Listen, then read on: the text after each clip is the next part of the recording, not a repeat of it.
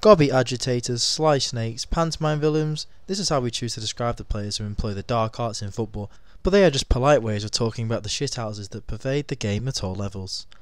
While they might be more common lower down the food chain you go, you'll find they occupy a spot in some of the best teams in the world.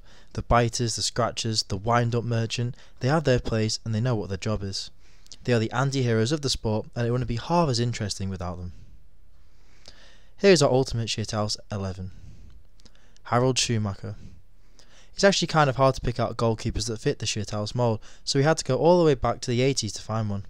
Harald Tony Schumacher was a wildly successful footballer over the course of a 24-year career, which included Bundesliga wins with FC Köln, Borussia Dortmund, 2 World Cup finals, a European Championship winners medal, and a 2-time German Player of the Year.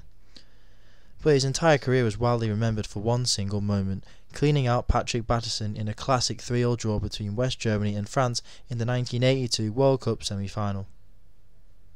Sergio Ramos. For all his silverware and undoubted talent, Sergio Ramos is a dirty, rotten player. While most players are on the list are sneaky enough to disguise their shithousery, Ramos is not. After receiving his 25th career red card in February 2019, he officially became the most ill-disciplined player in the history of Europe's top 5 leagues. Ryan Shawcross. A centre-back who has hurt a number of players in his career, and most notably in 2010 when he broke the leg of Aaron Ramsey in a Premier League game between Stoke City and Arsenal.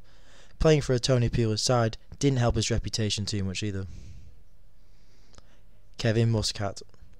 Once alluded to as the most hated man in football, English-born Australian international Kevin Muscat is perhaps the dirtiest player the game has ever known. Peter Crouch admitted last year on his podcast that Muscat, who received 12 red cards in his career, was the only player he ever feared. Vinnie Jones.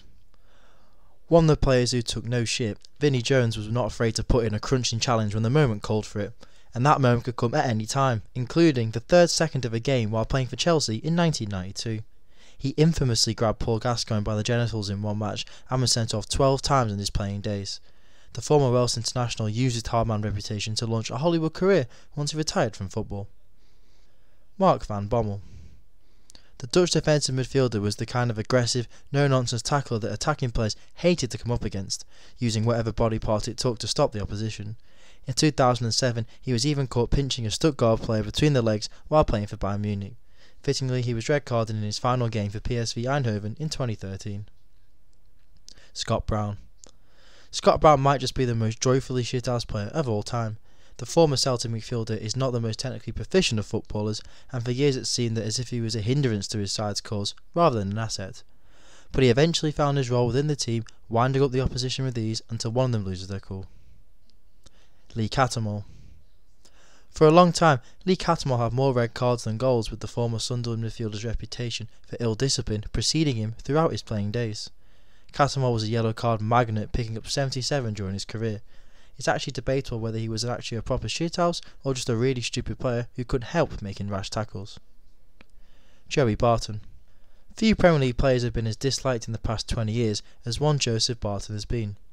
There are so many examples we could dredge up, but there are only 2 that we need to.